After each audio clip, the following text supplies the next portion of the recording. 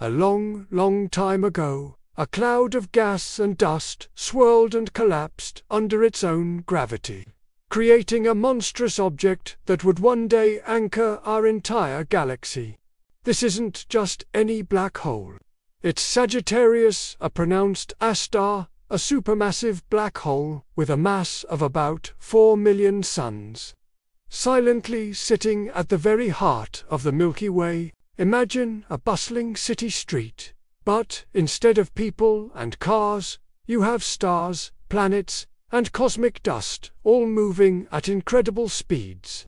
At the very center of this cosmic city is a void so powerful that it warps the very fabric of space and time. This is the black hole. It's not a monster that goes around eating things, but rather a gravitational anchor. Think of it as a whirlpool in a river. If you're far away, you're safe. But if you get too close, the current becomes so strong that you can't escape.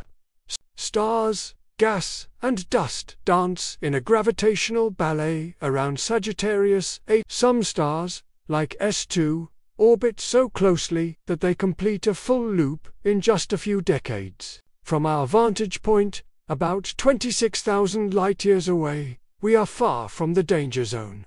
Our Sun, and the entire solar system, are locked in a safe orbit around the galactic center, making a full revolution approximately every 230 million years. Sagittarius A** is quiet most of the time, not actively consuming matter. Occasionally it might flare up as a stray cloud of gas, or a wandering star gets too close, creating a brilliant burst of X-rays and radio waves as the material heats up to unimaginable temperatures. Just before crossing the point of no return, the event horizon. This boundary is the ultimate cosmic one-way street. Once something crosses it, not even light can escape its pull.